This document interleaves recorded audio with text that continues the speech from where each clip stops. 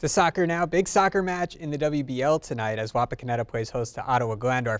Both are coming off 5-0 wins on Monday to stay in the thick of the league race. Wapak, with the best overall record in the league, is 2 points back of OG, who trails Bath by a single point for the league crown. Windy night at Wapak, no score, 20 minutes to go in the opening half. Amanda Soloff crosses it for OG.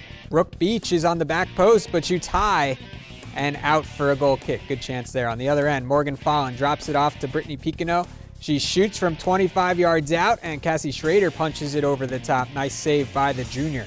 Later, it's a Wapak corner. Olivia Kuzno into the box. Schrader takes charge and grabs it from there. But with 8 minutes left in the first half, Kuzno would strike again. Lets this one go, and it floats into the back of the net. Goal for Wapak. That opens the scoring, and Wapak wins it 2-1. The game-winning goal coming from Katie Manger.